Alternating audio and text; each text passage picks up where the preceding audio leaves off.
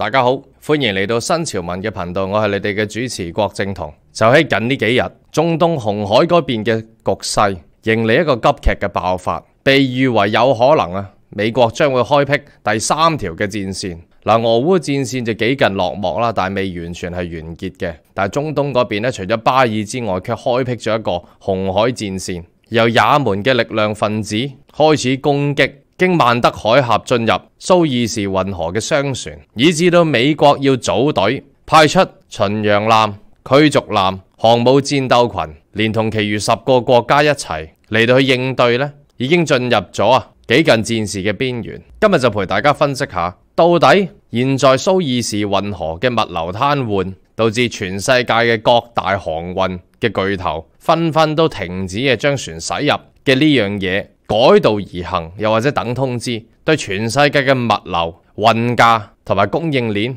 又點樣沉重嘅打擊。另外被指到喺背後支持也門嘅力量分子嘅伊朗，最近佢嘅德黑蘭嘅空軍司令部就發生大爆發，有人話就係美國為咗 send 伊朗一個 message 而做嘅行為嚟嘅。但好多人都知道呢個行為係冇意思，亦都改變唔到蘇伊士運河嗰邊、紅海嗰邊嘅問題。今日就陪大家分析下呢個行動背後到底邊個先係始作俑者。另外有人就指到而家美國組隊連同10個國家一齊嚟到應對進擊商船嘅也門力量分子，應對嘅軍事費用係超過對方攻擊嘅100倍甚至數百倍嘅，根本就唔合成本效益，而且係長久落去甚至會輸。咁今日亦都會陪大家分析下美國喺組隊嘅時候美國嘅軍工集團係咩打算，係一個點樣嘅計劃。數以開闢戰線嚟到圖利嘅軍工集團一定冇使錯人嘅，佢點樣去藉住開闢新嘅戰線嚟到去圖利呢？而最後就係指到當全世界物流公司冇辦法喺蘇伊士運河度進出嘅時候有人就指到點解中國嘅有一艘中遠嘅銀河號居然可以喺蘇伊士運河嚟到去進出㗎。有新聞就講佢唔係進出，佢只不過改道而行，特登避過啲有摩擦嘅位置啫。但係有人卻指到佢係可以安全受到也門嘅力量分子放行嘅。此事非同小可，因為關係到背後一啲西方嘅政治角力，而且中遠銀河號呢個字係暗藏咗背後一啲信息同埋密碼。有人就指到隨時係對應緊喺90年代、93年嗰陣時候，我哋中國喺忍辱負重喺發展嘅時候嘅3大迫不得已要對外國勢力忍氣吞聲嘅3大大事之一嘅。有人話如今呢隻銀河號喺蘇伊士運河嗰度進出，背後亦都有中國想表達嘅暗藏信息。轉頭亦都會陪大家嚟到一一分析嘅。另外今日將會係最後一次嚟到去呼籲嚟緊1月15號嘅皇朝春茗晚宴啦。嚟緊下個月嘅1月15號就會喺灣仔嘅皇朝會嚟到舉行一個春茗嘅晚宴。有部分嘅網友指到佢就較為喜歡一啲高雅啲嘅地方，服務質素同埋品質係比較優質，地方比較雅致，嚟到想同新潮文嚟到進餐嘅。咁所以能夠滿足嘅話新潮文都會盡量個安排，所以就特登安排咗呢個 Dynasty Club 皇朝會嚟到舉行1月15號嘅晚宴。適逢1月15號皇朝會亦都推出咗佢哋嘅春茗嘅菜單，每位價錢就係1300蚊。今日就會係最後一次嚟到去呼籲啦，因為名額同埋人數都有限，所以請大家喺聽到呢個呼籲嘅時候馬上聯絡68031633 68031633，請 WhatsApp 我唔好打俾我，因為我唔係成日可以喺電話度 stand by 嘅。而就算大家打到俾我最後都係要用 WhatsApp 文字記錄嚟到進行報名同埋過數嘅事宜。所以請大家都係 WhatsApp 68031633呢個電話。皇朝會嘅地址就係位於灣仔嘅港灣道1號，喺會展隔離，喺 Grand Hyatt 嘅下邊。當晚我哋訂咗嘅地方就將會望住立法會嘅方向。我哋會喺夜晚望住立法會，望住灣仔夜繽紛，同埋望住維多利亞港嚟到共進晚宴。而且1月15號亦都踏入咗2024年啦，亦都會陪大家一齊回顧2023年同埋展望2024年嘅未來局勢嘅。菜式方面就有金豬賀星平嘅乳豬全體、有富貴蝶榮華嘅牛油上湯焗龍蝦，有鴻圖大展嘅紅燒蟹肉翅，亦都有新年必備嘅包羅萬有、發財好市嘅鮮包鋪等，亦都唔少得嘅就係年年有餘嘅清蒸海東星斑等等。再講多次，每位價錢呢就係1300蚊。咁而家呢就剩翻一台嘅啫，請大家呢就最後快啲嚟到聯絡68031633嚟到去報名。我成日唔記得講呢，就係皇朝會嗰個係一個招呼會員嘅會所，咁嗰度呢，當晚尤其是晚宴係有 dress code 嘅，咁需要大家呢可能着得端莊一啲。咁呢個呢，亦都係最後一次為呢個食飯活動嚟到呼籲。踏入2024年，新潮文將會陪大家一齊嚟到去吃喝玩樂，因為呢，我哋要珍惜和平，同埋難得病情過去，我哋要把握光陰呢，同埋把握機會去享受下人生。喺節目開始之前做少少呼籲先，新潮文嚟緊喺2024年1月為期12日嘅天府之國四川之旅呢，就現在正式接受報名啦。有興趣嘅朋友就可以 WhatsApp 過去+85268287447揾潘小姐報名以及係查詢行程嘅。而喺呢條片最後嘅18分鐘，亦都有我親自錄製嘅行程介紹。大家有興趣嘅話，亦都可以翻到去呢條片最尾嘅18分鐘睇埋我親自錄製嘅旅行介紹影片嘅。由於呢個旅程係我格仔親自設計，所以到時我亦都會隨團出發。如果想同我格仔玩盡呢12日嘅話，就立即 WhatsApp 過去+85268287447揾潘小姐報名，或者睇埋我嘅旅行介紹影片之後再報名都仲得嘅。喺呢度期望到時見到大家。喺節目開始之前提提大家，請嚟到重新檢視有冇喺訂閱新潮文頻道或者新潮文2.0頻道嘅同時撳埋隔離嘅嗰個啷啷掣，記得要揀全部嘅嗰個啷啷掣撳埋佢，先至係完成整個訂閱嘅流程㗎。撳咗呢個掣之後，先至能夠最大限度咁樣去確保到收到我哋嘅出片通知以及係直播通知嘅。喺呢度呢，就有勞大家啦。咁事不宜遲，現在就為大家跟進一文說清，現在最新開闢嘅紅海戰線，美國點解要開第3條戰線？美國能否應付得嚟？紅海戰線對全世界嘅物流同埋航運供應鏈又點樣深遠同埋巨大嘅影響？美國巨大嘅軍事成本點樣喺今次嚴重咁超支？佢會有咩應對嘅方法？軍工集團點樣逃離？以及我哋中國現在其實被指到呢係狼狽為奸。點解有人咁講呢？因為有人見到中遠銀河號喺蘇伊士運河嗰度進出，有啲西方媒體卻呢又話中遠呢都係同大家一齊要避開蘇伊士運河，一齊唔可以入去。但係有啲媒體卻講呢，中國呢係特別咁樣被招待，可以優待佢係進出蘇伊士運河，背後亦都關係到政治嘅鬥爭，而且暗藏嘅信息呢亦都係不少，將會陪大家一一嚟到去分析嘅。大家先講紅海嗰邊嘅爆發先。其實自從巴爾嘅戰事開始咗之後呢，大家都知道成個伊斯蘭世界都會派出佢哋嘅力量嘅組織嚟到去支持。今日呢講呢條片，我就會將也門嗰邊嘅力量組織嗰個組織，我就會以胡快力量組織嚟到去作為代語嘅。請聽清楚係胡快。我亦都唔會叫佢係一個純粹嘅青年運動，因為人哋其實已經好完善，有自己一個系統同埋政體，幾近可以立國噶啦。現在呢，過去2個月喺曼德海峽，也門嘅胡快力量組織攻擊想經蘇伊士運河嚟到進入以色列港口嘅商船，呢個行為呢就不斷咁升級，升到最近呢就重擊咗幾艘商船，有一架呢仲沉咗添。呢啲都係嚟自世界各地嘅航運巨頭嘅公司嚟嘅，例如話馬士基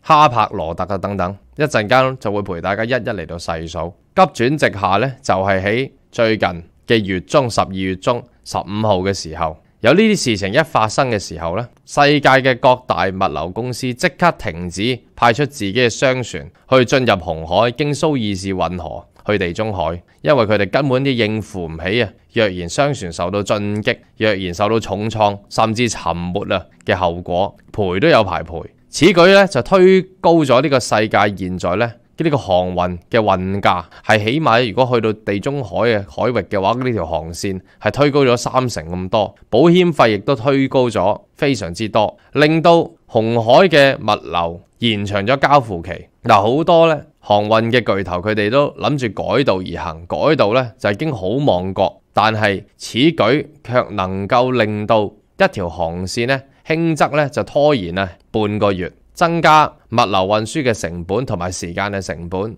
而且當所有商船一齊嚟到去兜路經好望角改道而行嘅話咧，亦都會喺嗰度咧大量塞船、大量擠塞嘅情況好多咧，甚至可能排隊入去咧係唔止拖半個月咁多嘅。有好多貨品佢嘅保質期只不過係2-3個月，咁所以咁樣一拖嘅時候咧，物流亦都冇咗嘅意思。此舉令到供應鏈嚴重受到重擊，即係去到歐美嗰邊，尤其是嚟自世界東邊嘅貨物要去歐美世界嘅供應鏈咧受到斷裂，美國受到影響，歐洲受到影響，因此佢哋亦都組隊，希望組成海軍嘅艦隊嚟到幫佢哋嘅商船嚟到護航同埋應對也門嗰邊嘅胡快力量組織。咁到底胡快力量組織係點樣進擊呢啲商船呢？佢就以火箭彈無人機等等嘅工具嘅武備嚟到去進行攻擊嘅。有指到背後支持胡快一直以嚟咧都係伊朗，伊朗咧都係經常支持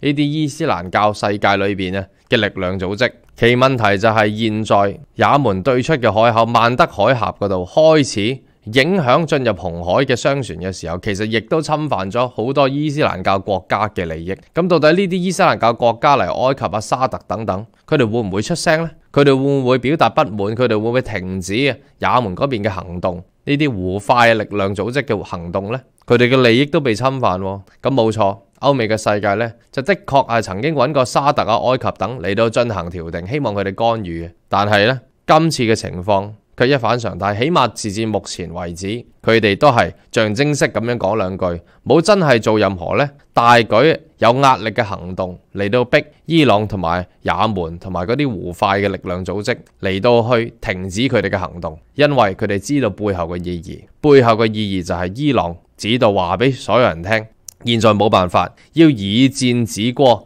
伊朗嗰邊指導佢哋唔係想刻意影響大家嘅生意同埋飯碗，而係今次佢哋要為加沙而戰，就係當全世界嘅呢個救援物資都冇辦法進入加沙嘅時候，佢哋要用此舉嚟到去逼人道嘅救援可以進入加沙，嚟到逼以色列嚟到去停止做呢個心狠手辣之事，彷彿好似現在穆斯林嘅世界係明白伊朗咁樣嘅部署，彷彿好似現在呢，就係犧牲緊自己嘅利益嚟到希望成全呢個咁嘅行動添。但係與此同時，喺18號伊朗嗰邊呢，就一個空軍嘅司令部發生大爆發，位於德黑蘭嘅一個空軍司令部突然間呢就爆咗，有人就指到呢個係美國 send 俾伊朗嘅一個 message， 就係話而家呢就爆得你嘅司令部，下次呢爆晒你成個伊朗都得，即係講誇張啲咁講啫。傳媒就指到美國呢係有絕對咁嘅能力，伊朗亦都承認有能力精準而且不留痕跡地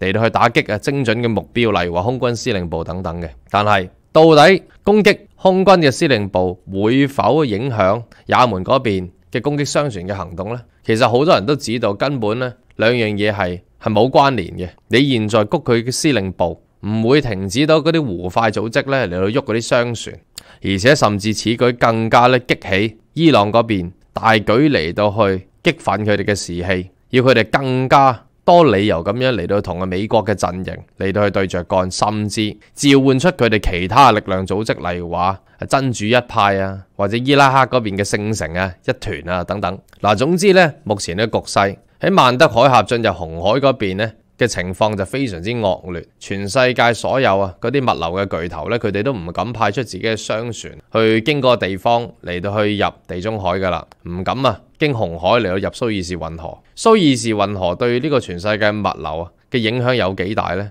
應該係話紅海嗰邊對全世界物流影響有幾大呢？紅海佔全世界國際物流嘅40%。現在呢，唔敢派商船入去，喺對出嘅海峽嗰度徘徊，等緊通知，甚至改道而行。有呢個世界嘅4大航運公司啦，瑞士嘅地中海航運 MSC， 丹麥嘅馬士基，德國嘅哈柏羅特，法國嘅達飛CMA CGM，甚至連英國嘅石油巨頭咧都停止將佢嘅運油船駛入紅海經蘇伊士運河啦。咁樣令到咩啊？咁樣令到呢個世界物流運輸嘅成本嚴重推高。嗱，去地中海航線咧已經升咗30%咁多，保險費大增，延遲交貨，改道而行咧，延遲交貨呢樣嘢亦都好多貨物咧就再覺得再運已經冇意思啦，令到供應鏈斷裂。美國嘅產業鏈供應鏈咧就面對斷裂。嗱，呢啲嘢咧會對美國有點樣影響咧？美國其實踏入2024年嚟緊咧就籌備緊什麼啊？就同美國每屆嘅政府一樣，就係臨到去到大選之年咧，就一定咧就係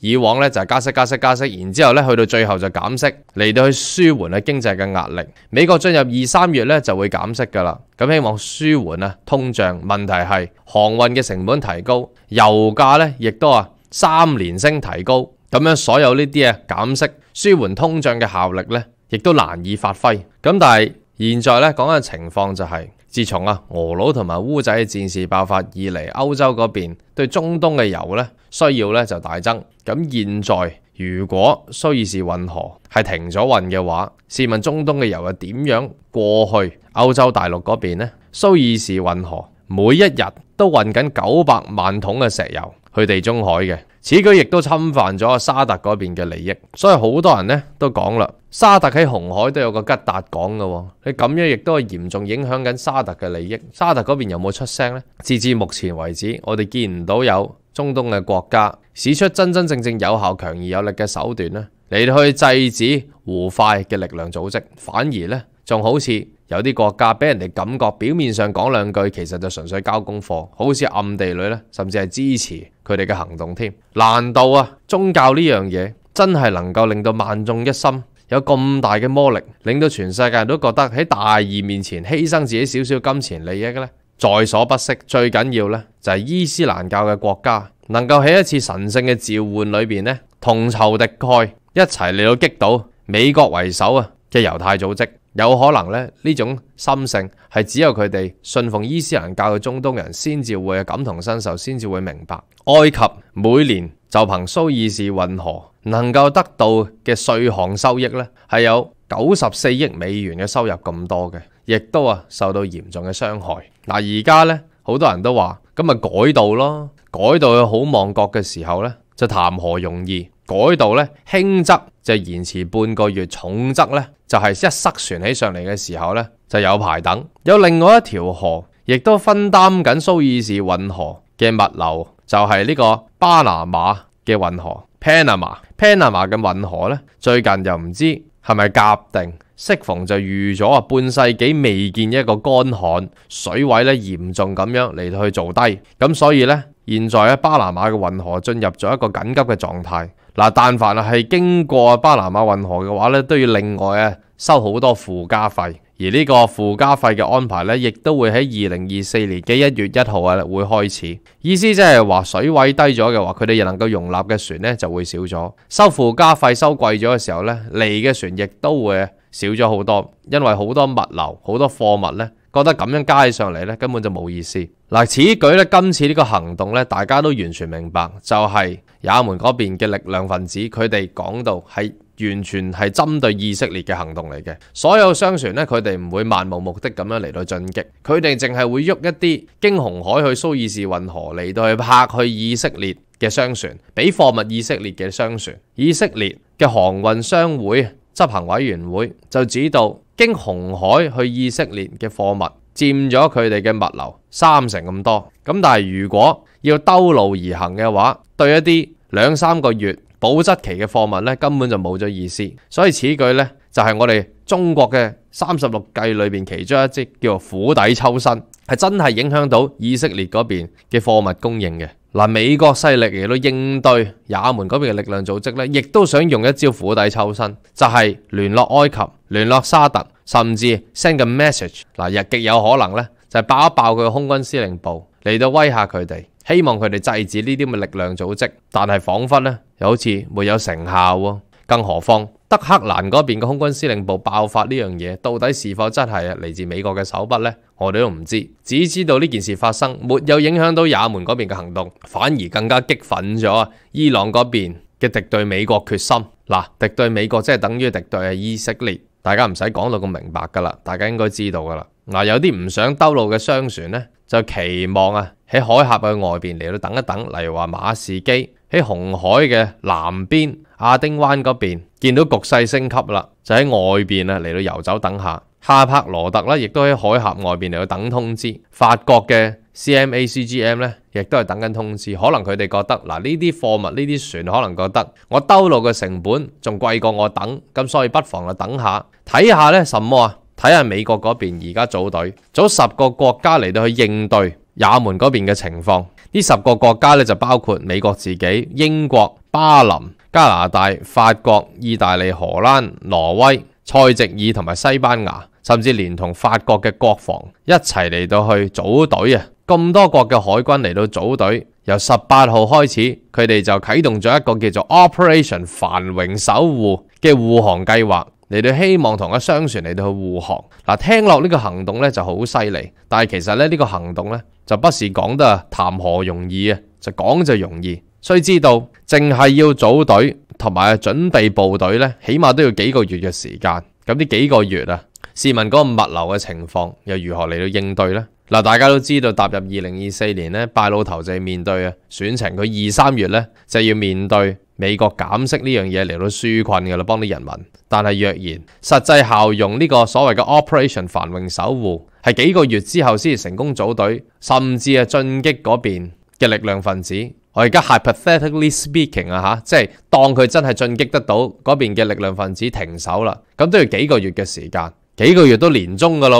美國 afford 唔 afford 得起呢？更何況我就當你呢啲艦隊組咗隊之後，到底是否真係會贏到嗰邊啲游離嘅呢個力量分子呢？我轉頭喺個軍事分析嗰度呢，亦都會陪大家講下，唔係咁易嘅呢件事。而今次我喺介紹呢啲航運巨頭嘅時候，我特登唔講中國嘅 COSCO 中遠海運嘅，點解？因為我會留到最尾先講。嗱，當然啦，好多新聞都會話咧，中國嘅中遠海運咧，現在亦都避開去進入紅海啦，經呢個曼德海峽，因為咧嗰邊嘅局勢比較亂。咁呢個亦都係事實嚟嘅，有呢個安排。但係亦都有新聞媒體表示到，其實也門嗰邊咧係會特登指定為呢個中遠航運咧嚟到去放行嘅，只要佢唔係將啲貨物送去以色列嗰度。亦都有呢個例子，就係銀河號咧喺蘇伊士運河度進出。我轉頭喺最後咧，亦都會同大家嚟到仔細分析背後蘊藏啲咩信息，因為呢件事唔係咁簡單。咁我而家講一講美國嘅組隊，組呢個10個國家一齊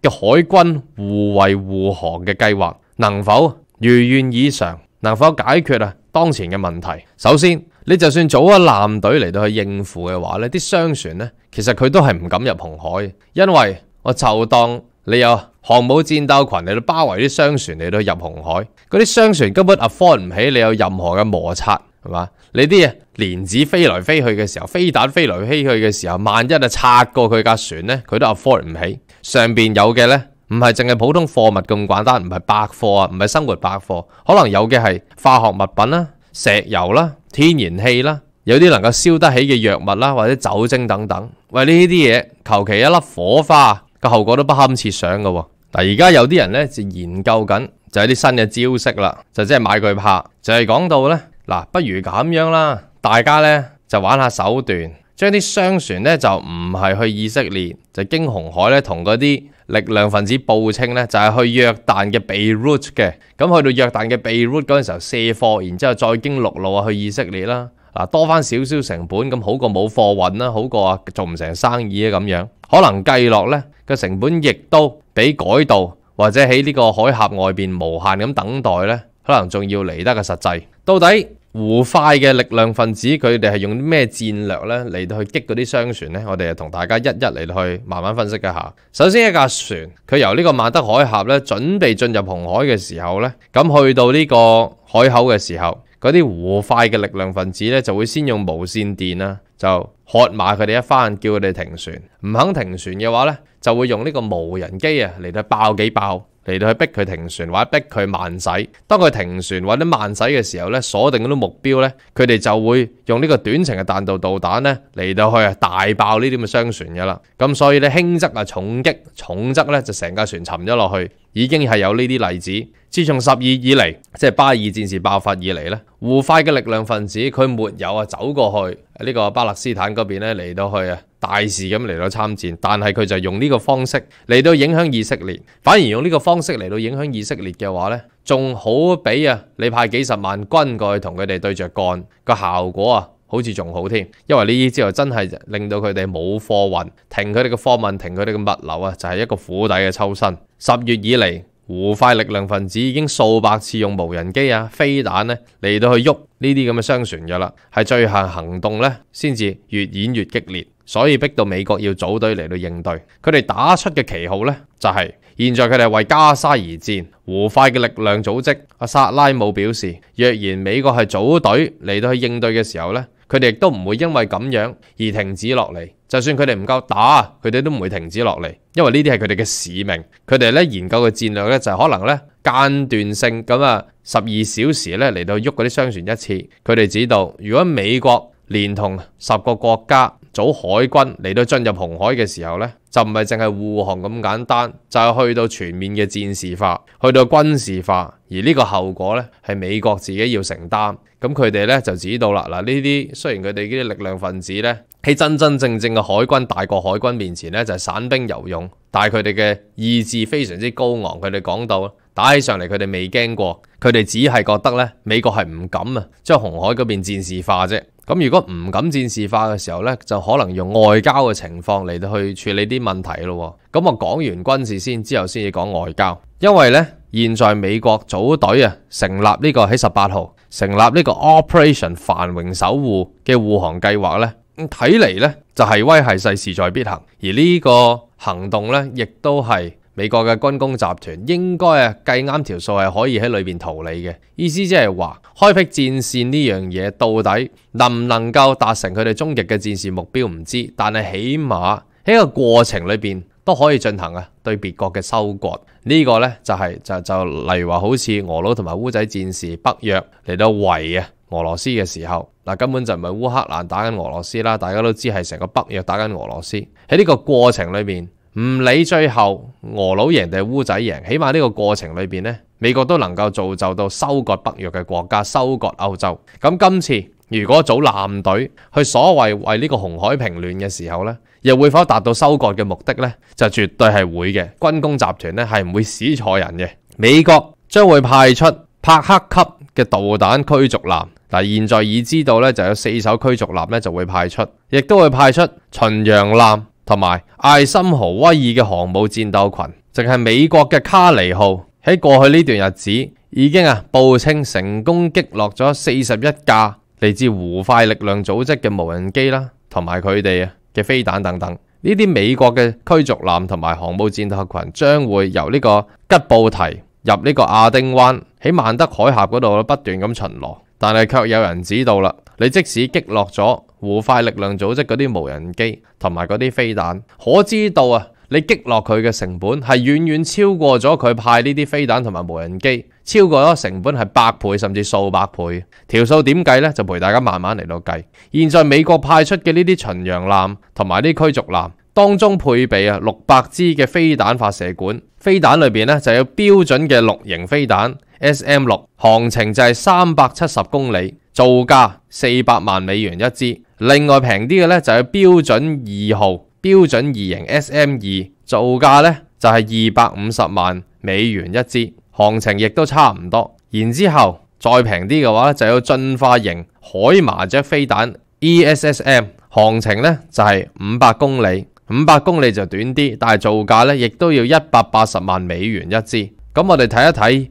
也門嘅胡快力量分子，佢哋派出嚟嗰啲無人機嗰啲火箭彈嗰啲飛彈大概係咩價錢？就係2000至到2萬美元不等，要用到100幾200甚至400萬美元一支嘅飛彈嚟到去應對一啲純粹2000或者2萬蚊美元嘅無人機或者飛彈，條數根本係100倍同埋數百倍嘅差距咁多。如果平啲嘅系統呢，美國嘅艦隊亦都有方陣近迫嘅武器系統，例如話每分鐘可以發出4500彈嘅近迫武器系統，亦都有無人機嘅空爆彈等等。但係呢，呢啲嘅攻擊範圍只不過喺1.6公里至到16公里左右嘅啫。意思即係話，除非美國嘅艦隊係好接近嗰啲商船，如果唔係呢，都難以做到保護嘅效果。除非嗰啲也門嘅胡快力量分子唔係喐啲商船，係喐美國嘅艦隊嘅話呢，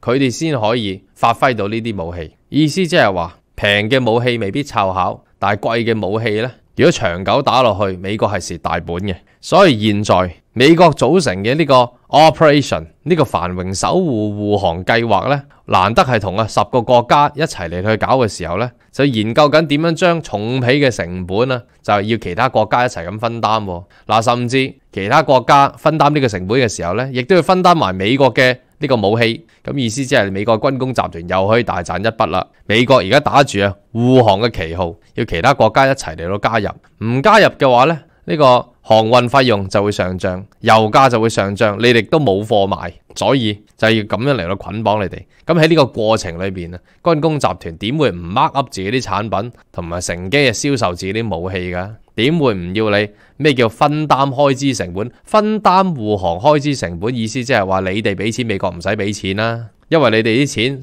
就係開支成本就係美國嚟到俾開支成本，你啲錢就係負責你哋嚟到分擔啊嘛。咁除此之外呢，美國而家呢，就需知道每一枚飛彈咁貴啦，人哋啲無人機、人哋啲飛彈先係2000至到2萬蚊美元。咁所以美國亦都研究緊一啲力量嘅武備。咩叫能量性嘅武備呢？就係例如話嗰啲電磁波嘅輻射嗰啲高能嘅武器系統嚟到衝擊破壞嗰啲無人機嘅。就所以喺19號嘅時候，雷神呢就公開同美國嘅國防就簽咗合約，就俾咗2套嘅電磁波高能嘅輻射武備系統。所以從中大家就睇到啦，只要紅海嗰邊有戰事，國防嗰邊呢就要買武器。國防嗰邊買武器嘅話呢，雷神呢啲軍工集團呢就大賺一筆，而國防亦都係大條道理呢，就係要拜老頭嚟到俾錢國防部，成功呢就撩政府錢罌啦。咁而除此之外呢，亦都大條道理嚟到加重對軍事嘅研發。例如話我頭先講過呢啲能量式嘅武器呢，就唔會好似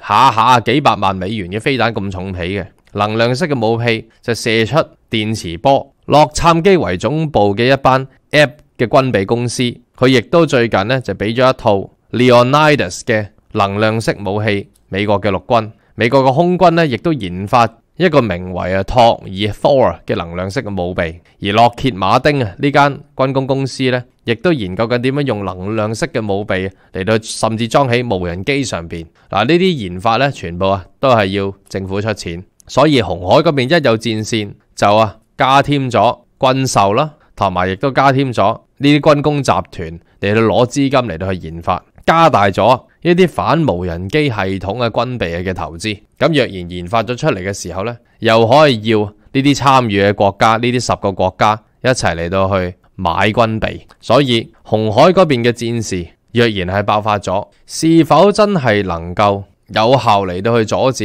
呢啲力量分子干擾佢哋嘅物流呢？唔知，因為無人機係可以無定向、冇特定嘅目標、冇特定嘅基地呢嚟到去送出發射嘅。現在彷彿嗰啲力量分子呢，就係喺曼德海峽嗰度嚟進行呢個游鬥嘅戰略，就唔係你10個國家組成嘅海軍艦隊浩浩蕩蕩咁樣衝入去嘅時候呢，就能將佢哋一舉嚟到破滅，就唔係咁樣。所以到底呢個行動能否停止嗰邊嘅力量分子唔知，但係起碼喺呢個過程裏邊呢，軍工集團就一定要先作一筆先。所以但凡美國一有呢啲事情發生嘅時候，一有戰事呢，最開心就係嗰啲軍工利益嗰啲集團。嗱，咁講到呢，唔想戰事升級，唔想再開拖一條戰線，美國可以點做呢？美國能夠用外交嘅途徑嚟到處理啲事情。外交嘅途徑呢，有陣時候呢未必下下呢就要講制裁嘅，因為你現在對中東嗰啲國家講制裁呢，佢哋已經唔受呢一套，佢哋已經唔驚噶啦。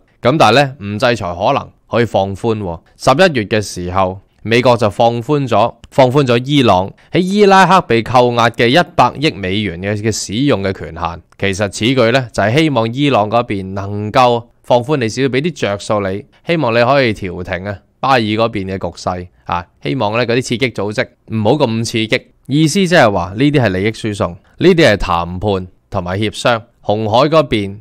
一有亂局嘅時候咧，軍工集團希望從中嚟到圖利，而中東嗰邊咧，除咗係真係要達成佢哋嘅使命，進擊啊以色列，阻截佢哋嘅物流，影響到佢哋嘅貨運之外咧，其實背後咧亦都有好多撲克牌般嘅博弈喺裏邊，大家都希望為自己爭取多幾手牌，越有影響力就越好，嚟到去談判啊講條件。嗱，咁現在要為大家嚟到去講嘅呢，到底就係我哋中國嘅商船嘅中遠航運啊，是否亦都要喺今次嘅全球物流大巨企要避開紅海嗰邊嘅亂局？咁我哋是否要避埋一份呢？我哋事實上係真係要避埋一份。如果我哋唔避，我哋掂行掂過，亦都俾佢哋放行嘅話呢，就俾全世界人會而家真係發生緊嘅啦。俾全世界人話中國原來就係連同嗰邊啲力量分子咧嚟到狼狽為奸，咁即係會變成點啊？即係全世界物流大佬咧都唔可以入紅海嘅時候，唯獨是你中國嘅 Costco 入到去，咁你仲唔係用力量玩緊獨市？咁即係所以全世界物流都要經理。咁呢啲行為呢，就係不為世人所接受嘅，所以就算中國嘅船隊真係可以俾也門嗰邊嘅力量分子嚟到去放行，胡快呢，真係通用，信得過中國，喜歡中國，亦都相信中國係唔會幫以色列。咁嚟到俾佢放行嘅話呢，中國都唔敢喺全世界人面前呢做呢個行為。嗱，最近呢，就係當呢啲事情呢，其實過去2個月喺紅海嗰邊亂局呢，胡快力量分子擊商船呢樣嘢已經持續咗2個月，係最近先至大力咁升級。但係喺14號至到17號呢，佢查探得到中國就有一艘叫做 Galaxy 嘅銀河號喺蘇伊士運河嗰度嚟到去進出，彷彿呢就如入無人之境。有人就指導啦，喂，連插過香港旗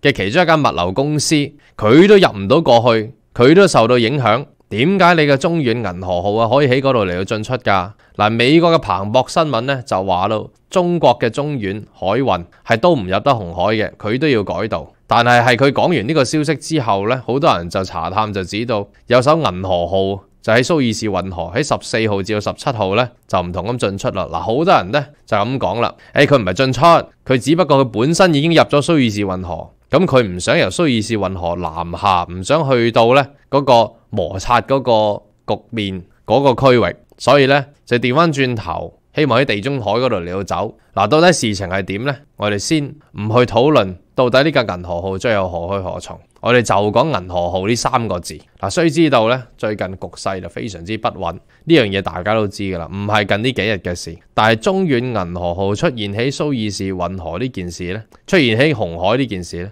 佢係一個好強烈嘅暗藏信息。大家唔知仲記唔記得，就喺我哋中國羽翼未成之時，喺我哋中國仲忍辱負重發展嘅時候，出現過3大嘅國仇家恨嘅事件。其中一個呢，就係大家都記得噶啦，就係中國駐南斯拉夫嘅大使館被爆呢樣嘢呢，最後西方世界美國恃勢凌人，不了了之。喺南海中美嘅撞機事件2001，我哋中國嘅機師王偉嘅犧牲呢件事情呢，亦都係喺我哋中國發展嘅期間，羽翼未成嗰陣時候，我哋要忍氣吞聲。而第3件事就係我哋中國1993年嘅銀河號事件，亦都係點解過去中國嘅外交部就令中國嘅國民覺得氣餒心淡呢？就因為喺好多事情上邊呢，我哋都硬唔起嚟，我哋係硬得起嚟呢，係近呢幾年外交部嘅表現先至挽回翻呢個聲譽。咁但係其實呢啲都只不過係普羅大眾匹夫之用，須知我哋中國喺羽翼未成嘅時候，我哋需要忍辱負重，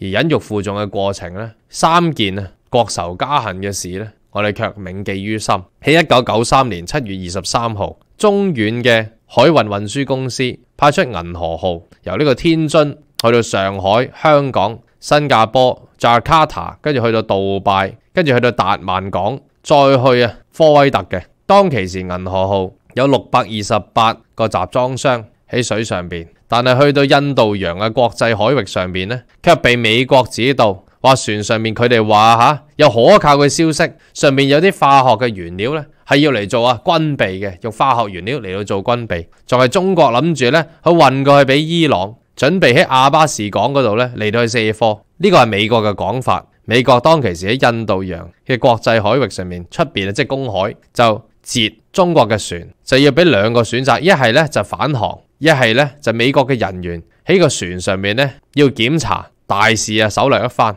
若然唔聽話嘅話咧，美國就會話要制裁中國。當其時美國係非常之惡嘅，咁中國即使係我哋忍辱負重嘅時期，但係都唔能夠失勢於人前，我哋中國就頂。船員呢，就由7月23號開始，就一連33日咁樣喺船上面嚟到頂住。船員食物不足，食水亦都不足，但係就拒絕俾美國嘅人員呢嚟到去上船啊，嚟到去查探，俾得你哋啲人上船嘅時候啊，仲有得剩嘅。所以最後呢嘅結果就係要以第三方嘅人員，即係去到沙特嗰度，喺沙特嘅一個海軍基地嗰度嚟到停靠，由嗰度嘅人員嚟到進行船上面嘅檢查。終於628個集裝箱無一係有佢哋所指嘅化學嘅原料攞嚟做軍備嘅用途。美國呢，當其時就係用緊佢哋嘅美國嘅艦隊喺公海上面嘅臨檢權力。事後美國乜都查唔到嘅時候，美國就話啦，係因為呢33日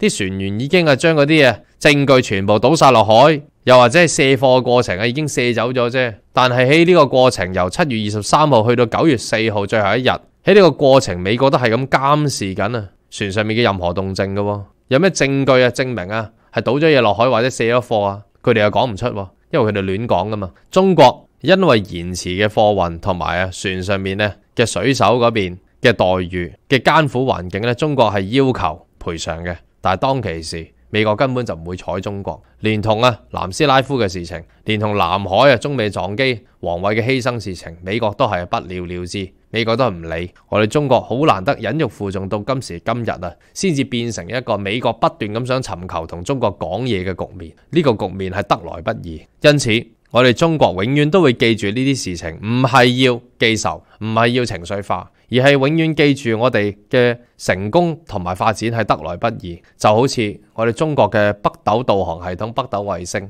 喺研究北斗衛星同埋導航系統嘅時候呢，我哋屢次亦都將歷史嘅教訓嚟到話俾大眾聽，就係當年嘅銀河號事件。當年點解美國係會截停我哋嘅銀河號？因為佢係熄咗當其時銀河號嘅 GPS 系統，而逼咗我哋嘅銀河號冇咗 GPS， 斷咗信號，被逼要停航嘅。所以曾經有過呢個教訓，我哋就知道一定要將導航系統、衛星呢樣嘢掌握喺自己手裏邊，就變相其實就係由嗰陣時候嘅呢個事件鼓舞咗我哋要加緊研發我哋嘅北斗系統。而另外亦都係因為咁樣嘅事件，亦都間接咁樣嚟到鼓舞咗中國要快啲往驅逐艦嘅方向嚟到去發展，要發展自己要擁有驅逐艦。喺過去忍辱負重嘅時期呢，我哋嘅國民可能大眾嘅情緒呢都係好直接、好單純嘅呢，就係對當其時中國外交部海軍嗰邊嘅無作為呢感到失望。相信呢就係路遙知馬力，日久見人心。去到2023年，世界進入百年未有嘅局面呢，相信中國嘅同胞們佢哋回顧翻當年嘅一幕幕事情，佢哋今日應該都能夠明白到當其時係一定唔可以發難，要忍辱負重，要臥薪嘗膽。歷史呢就會為當其時我哋中國所受嘅屈辱呢嚟到說明俾我哋嘅國民睇嘅。咁所以如今喺呢個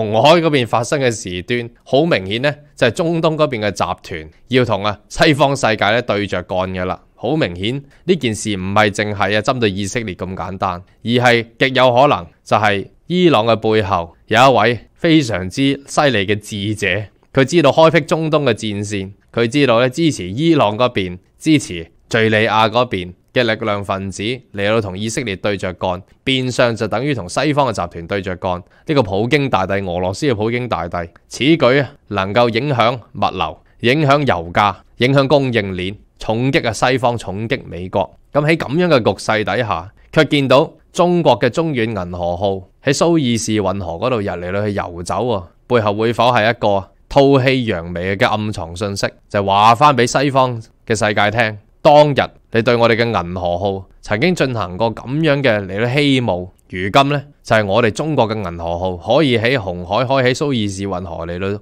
安全進出，你哋卻唔可以，會否又係一個咁樣嘅暗藏信息呢？就不妨等大家嚟到去細味，大家嚟到諗下啦。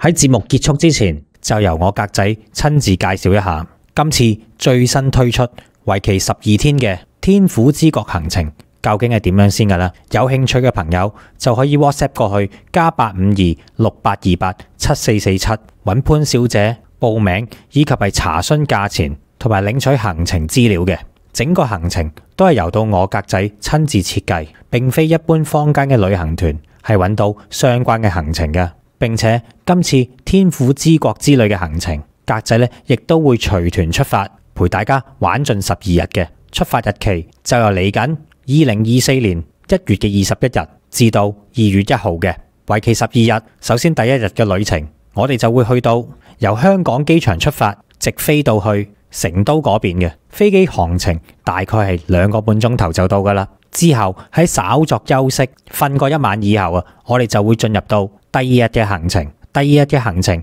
就會由成都嗰邊乘坐我哋特登安排到嘅飛機椅旅遊巴前往西昌，然之後咧就沿住呢個亞西高速公路呢一條被譽為中國最靚嘅高速公路之一，嚟到去正式抵達西昌。去到首先為呢個旅程熱下身，參觀到呢個窮海國家濕地公園嘅。窮海國家濕地公園係一個面積好大嘅淡水湖，以水質清澈見稱嘅。佢嘅景色優美，亦都係一個盛產魚蝦嘅地方，係一個有名嘅天然漁場，亦都係一個國家級有名嘅濕地公園嚟嘅。成個窮海分為觀鳥島、夢裏水鄉、煙雨鷺洲同埋西坡鶴影嘅。呢度嘅景色非常之優美，絕對值得我哋花時間嚟到呢度睇一睇嘅。之後嘅行程就會去到第3日，亦都係今次整個行程嘅主要一部分。話晒咁遠，由成都搭車過嚟西昌，當然梗係要參觀到屬於我哋國家4大發射中心嘅其中之一個西昌衛星發射中心啦。西昌衛星發射中心位於四川省西昌市嘅航天北路，係隸屬於中國人民解放軍戰略支援部隊嘅，亦都係中國嘅飛彈以及係衛星嘅發射基地之一。早年呢一度咧係禁止參觀嘅，但係隨住內地旅遊嘅開放，西昌衛星發射中心亦都會喺某一啲時間係接受遊客參觀嘅。今次我哋亦都有幸爭取到參觀西昌衛星發射中心嘅機會，大家千祈就萬勿錯過啦！喺參觀完衛星發射中心之後呢，我哋就會去到參觀阿柳耶異文化風情實景火獸劇嘅。呢個火獸劇係當地著名嘅少數民族嘅一個實景劇嚟嘅，裏面就彰顯咗彝族獨有嘅風情文化，而且佢嘅場面規模非常之龐大。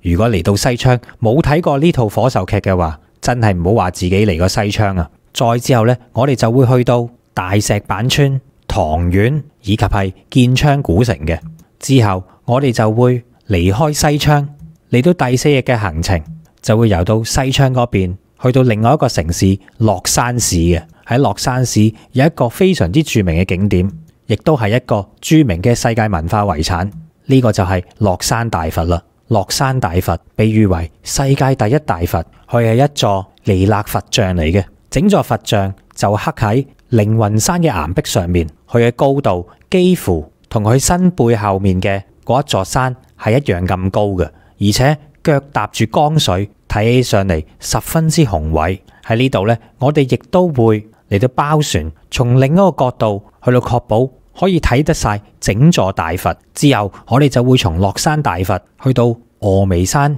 嘅附近嘅，然之後就進入到第5日嘅行程。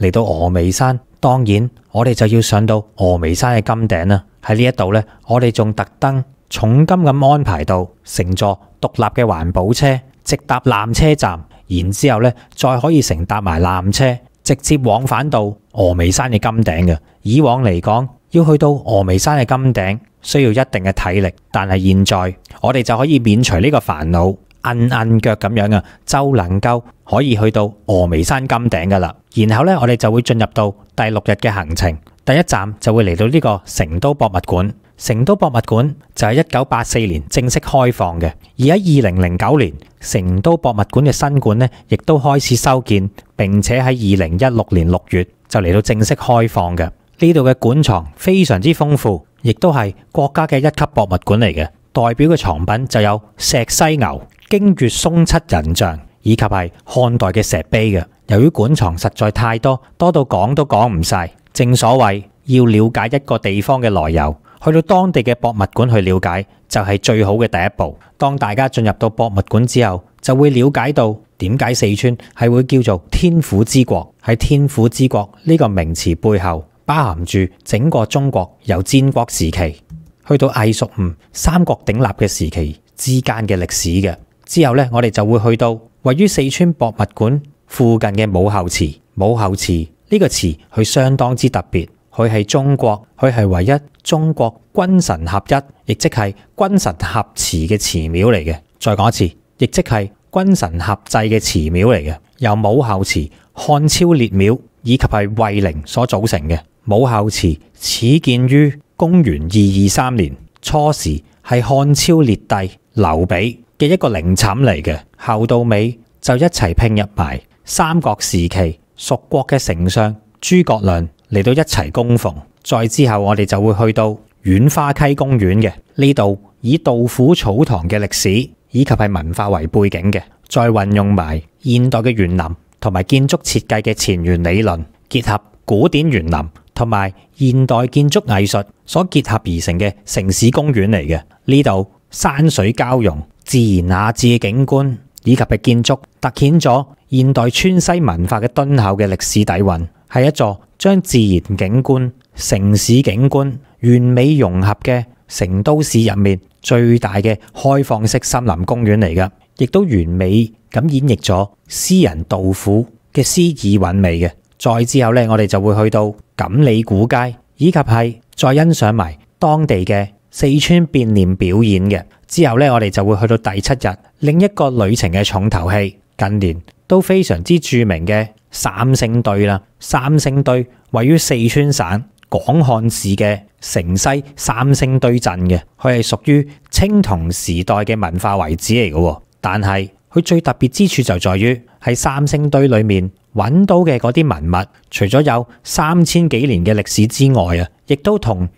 期我哋中原文化所揾到嘅文物嘅嗰個造型相比起上嚟呢，係非常之唔同樣嘅，而且設計同埋風格都係完全唔同。究竟解釋咗啲乜嘢呢？好多人都會有唔同嘅遐想，認為到三星堆會唔會係外星文明而嚟嘅呢？又或者三星堆係咪屬於一啲外來嘅民族，或者係一啲其餘嘅古文明呢？尤其係三星堆所揾到嘅文物，佢嘅做工以及係工藝都比同一時期商朝所揾到嘅青銅器物件係更加鬼斧神工，所以就為到三星堆更加添上一層神秘感啦。喺呢度，我相信大家係親眼睇到三星堆文物嘅時間，一定能夠揾到屬於自己嘅答案。再之後呢，我哋就會去到北川嘅地震遺址，同樣都係我哋今次旅程嘅其中一個焦點嚟嘅。北川地震遺址就係汶川大地震之後嘅災區所保留落嚟嘅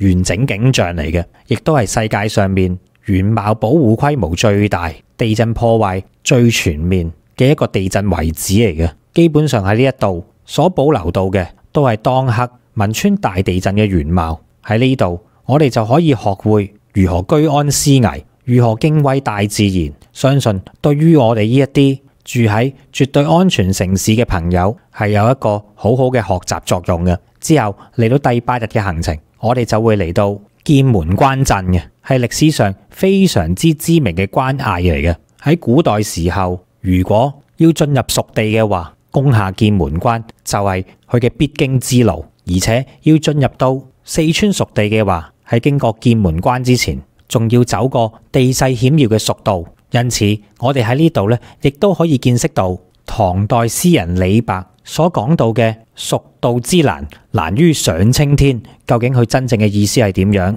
因為蜀道就喺劍門關嘅面前，我哋如今都可以體驗得到啦。再之後，我哋就會去到翠雲廊景區。翠雲廊景區其實就係劍門蜀道翠雲廊現存嘅7803棵嘅古樹嚟嘅。喺呢啲古樹入面，差唔多全部都係古柏樹，就佔到當中嘅9%噶啦。而呢啲古柏樹佢嘅平均樹齡就有1050年咁耐。當中最年長嘅兩顆古柏，一顆就叫做劍閣柏，另一顆咧就叫做瑞大柏。呢兩棵古樹嘅年齡咧，仲係去到誇張嘅2300年咁耐，所以咧亦都被稱之為蜀道奇觀同埋森林活化石嘅。然之後咧，我哋就會去到第9日嘅行程，就會去到阆中古城嘅。阆中古城係咩地方呢？其實唔好睇佢好似唔出名咁樣，阆中古城佢係同平遙、麗江、攝縣並稱為中國嘅4大古城嚟嘅，亦都素有天下第一江山之稱。阆中古城佢嘅建築風格係完全體現到我哋中國古代嘅居住風水觀，棋盤式嘅古城格局融合到南北風格於一體嘅，亦都係中國古代建成選址天人合一呢個標準嘅最完美嘅一個典範嚟嘅。喺阆中古城就有張飛廟、永安寺、五龍廟、滕王閣、觀音寺、巴巴寺以及係大佛寺，仲有川北道貢院等，總共8個全國重點文物嘅保護單位嚟嘅。咁所以我哋點能夠錯過呢笪地方呢？之後呢，我哋就會去到第10天嘅行程，嚟到由成都航空工業花咗歷時2年所興建到嘅首座園林式嘅戰鬥機博物館嘅。呢個同樣都係行程嘅重點。當然我係一名軍迷嚟噶嘛，梗係中意參觀呢一笪地方啦。喺呢一度就陳列咗9款唔同嘅戰鬥機嘅，佢哋分別就有殲5型嘅戰鬥機、殲7型嘅戰鬥機，出口到去巴基斯坦嘅梟龍戰鬥機，以及係作為我哋中國空軍現役3劍俠之中嘅其中2款殲10嘅戰鬥機，以及係殲20嘅戰鬥機嘅。而當中仲有另外2款系列嘅無人機，分別就有翼龍系列嘅無人機同埋天賜系列嘅無人機，總共3架。嗱，當中我哋要注意到啦，喺呢度所擺放到嘅殲20戰鬥機呢，佢係呢度嘅亮點之一嚟嘅。原因就係想當年喺2007年殲20研究立項論證嘅時間啊，就整咗一架全尺寸嘅金屬樣機嘅。而呢一架最早嘅殲20概念機，其實就係放喺依個園林博物館裏面嘅嗰一架殲20啦，因此佢係十分之具有重要嘅歷史文物價值嘅。再之後咧就會去到成都近郊嘅一個大熊貓樂園，呢個咧亦都係行程嘅重頭戲之一嚟嘅，就係參觀到呢一個中華嘅大熊貓院啦。中華大熊貓院亦都係我格仔特登選址嚟到去參觀大熊貓嘅地方，原因就係除咗四川係大熊貓嘅出生地，係大熊貓嘅發源地之外我哋亦都做足功課，知道四川參觀大熊貓嘅地方係有好多嘅，但係點樣為之揀一個好嘅呢？喺我嘅標準嚟講，當然好嘅熊貓參觀地方就一定要人比較少，最好咧就係熊貓多過人。如果唔係去錯地方嘅話，就反而係參觀人多過熊貓啦。所以我哋嚟到中華大熊貓院就啱晒啦，因為喺呢一度咧人比較少，熊貓比較多，咁樣大家就可以毫無障礙睇清楚呢度活潑可愛嘅熊貓，仲可以作出近距離嘅接觸。呢一種感覺係喺其他嘅動物園唔能夠感受得到嘅。再之後呢，我哋就會參觀到我哋中國人古代嘅智慧結晶都江堰千年水利工程啦。喺古代憑住有限嘅人力以及係建造技術，究竟我哋點樣利用到我哋嘅智慧嚟到治理岷江嘅水患呢？嗱，唔講唔知，都江堰水利工程其實距離現今已經超過2270年嘅歷史噶啦。但係即使時至今日過咗2000幾年啦，都江堰水利工程依然繼續運作當中，係繼續令到四川嘅人民受惠嘅。如果冇咗都江堰嘅話，其實都好難有天府之國依達咁富庶嘅千里平原。所以嚟到呢度，我哋一定要好好咁去睇下屬於我哋中國古代人嘅智慧究竟有幾咁厲害。之後呢，我哋亦都會去到都江堰嘅仰天窩熊貓自拍廣場，睇到佢嘅造型都覺得非常之得意。然之後呢，亦都會去到都江堰西街以及係成都嘅春熙路步行街，春熙路步行街係成都最繁華嘅商業街嚟嘅，就由春熙東路、春熙西路、春熙南路以及係春熙北路4條嘅步行街組成。當然近嚟都非常之熱爆嘅太古里，亦都係出名多靚仔靚女網紅經過嘅地方嚟嘅。然之後我哋亦都會去到另一個古色古香嘅網紅打卡點，成都嘅闊窄巷子。喺呢度咧，記住去到影多啲相，因為咧效果非常之出眾噶。再之後就嚟到第12日嘅行程，我哋喺臨上飛機之前就會嚟到去見識一下四川獨有嘅茶文化。因此咧，我哋就會嚟到著名嘅觀音閣老茶館。呢個老茶館咧已經有上百年嘅歷史啦。佢嘅建築就係典型嘅川西地區清雅房嘅建築嚟嘅。由於佢嘅年代遠久，所以都幾有嗰股滄桑感嘅。呢個茶館無論從佢嘅建築陳設，仲有茶客，都透露出濃濃嘅歷史感嘅，亦都係最具四川文化嘅特色。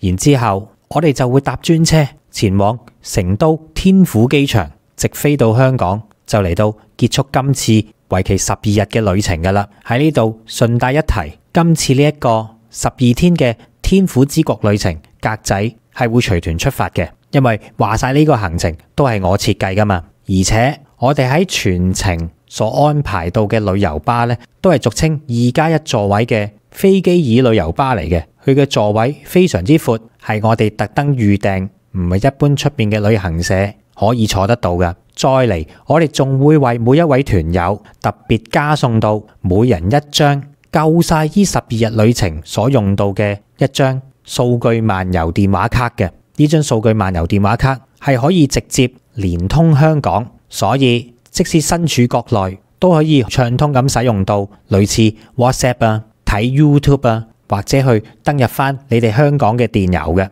咁當然啦，你亦都可以攞呢張數據卡嚟到去油管嗰度睇我哋新潮文嘅節目嘅。總之就係暢通無阻。最後一點就係我哋今次所安排到嘅呢個行程，都知道大家嘅性格噶啦，都係想舒舒服服、他他條條，所以我哋呢個行程所設計到嘅行路位呢，就唔係太多嘅啫，基本上都係點對點，唔需要行得多嘅。喺呢一度我就再重複多一次報名以及係查詢行程價錢嘅聯絡方法，就係 WhatsApp +85268287447去到揾潘小姐去索取資料以及係報名嘅。再講一次係 WhatsApp +85268287447聯絡呢個 WhatsApp， 到時希望見到你同我玩盡呢12日。